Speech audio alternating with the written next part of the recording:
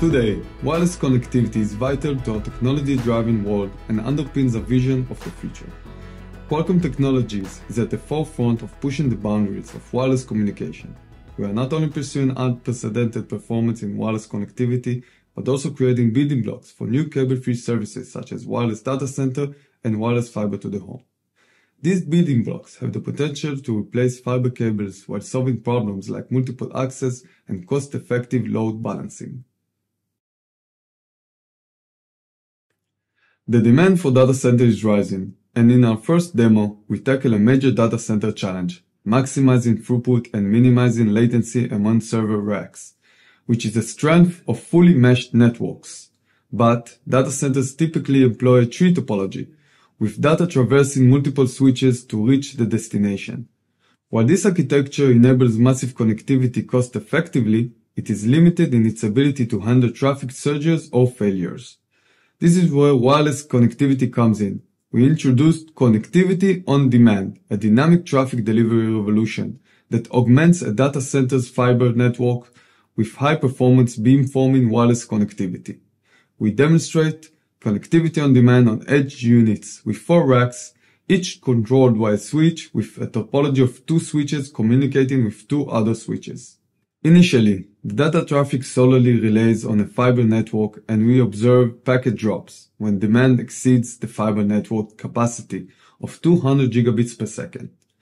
Our wireless hardware includes a real-time, full duplex, 2 layers MIMO modem with 4 GHz bandwidth, as seen in the spectrum analyzer, that effectively doubles the total network's capacity from that of fiber alone, and significantly reduces packet drops during traffic surges. If we obstruct one of the links, the throughput reacts accordingly.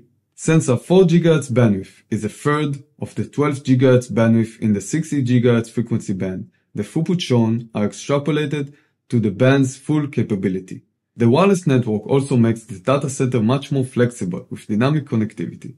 To demonstrate this, let us assume a change in the traffic endpoint is required from the front racks to the cross racks. We see an increase in the packet drops in the fiber-only configuration to the fiber network's limits. Now, we reconfigure the wireless network to match the new traffic profile by beam steering the RF to the cross racks. We see the throughput increasing and packet drops reducing again. Connectivity on demand is working well. By reconfiguring the wireless links, we could support the dynamically changing traffic requirements with no additional hardware. The measured latency is also very low, which is a key requirement for data centers. As we have seen, a cost-efficient and responsive data center can be realized with dynamically configurable wireless connectivity for high-throughput network architecture. We at Qualcomm Technologies look forward to pushing the boundaries of 60 GHz wireless connectivity beyond 3GPP Release 17 specifications. With dynamic beamforming in 60 GHz and multiple band capacity with 140 GHz and 300 GHz, we hope to further improve the performance and cost efficiency of connectivity on demand for the data center. In our second demo, we present a sub-Terahertz system that uses space division multiple access or SDMA for high throughput connectivity between a single transmitter and multiple distant receivers. Some existing applications include cost-effective wireless fiber to the home and point-to-multipoint wireless fronthaul to multiple remote radios.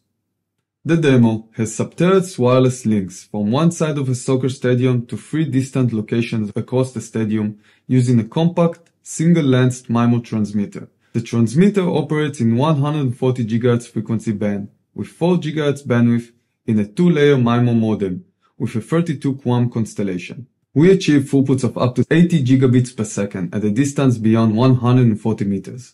The throughput can increase to 200 gigabits per second if bandwidth is expanded to 10 GHz as demonstrated last year.